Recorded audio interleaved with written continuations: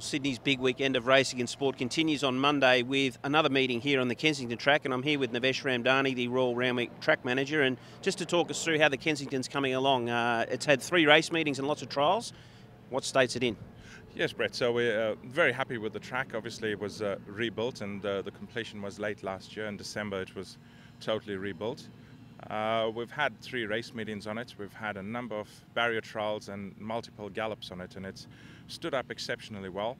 The first difference you'll see is obviously the colour of it. So we haven't oversown it with ryegrass this year. So this is what you're seeing is just straight kikuyu in its natural form. It's a male sterile kikuyu, which is exactly the same as all the other tracks in Sydney.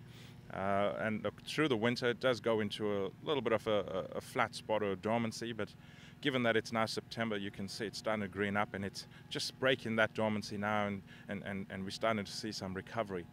And as far as the profile itself, as you know, we had a Strathair profile in the previous Kensington Track. So we've ripped that all the way down to the base, and we've virtually started again from scratch with a profile that is very similar to Canterbury, which is a sandy loam.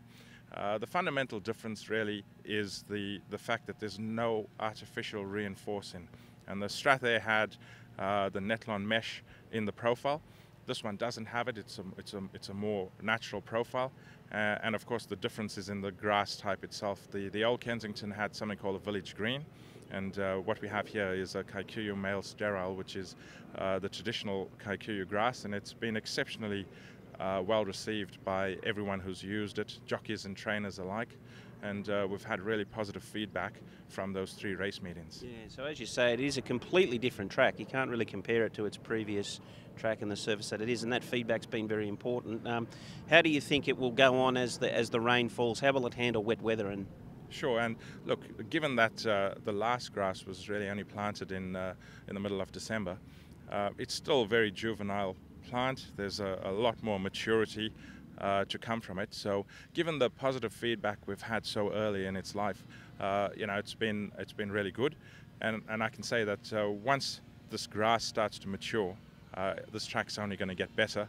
It drains exceptionally well. All of the signs that we've seen has been incredibly positive. It's still got a long way to go before we get to that maturity, but I can say that it's certainly been a very positive start to its life. yeah, and many meetings coming up now. We get into the summer months and the twilights.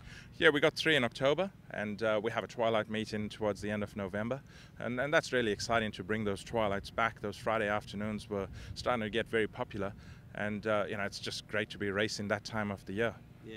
Well, Nevesh, as we say, the race is racing here on Monday on the long weekend for the public holiday, and this track is really starting to come into its own. We look forward to seeing it in action again. Thank you very much, Brett.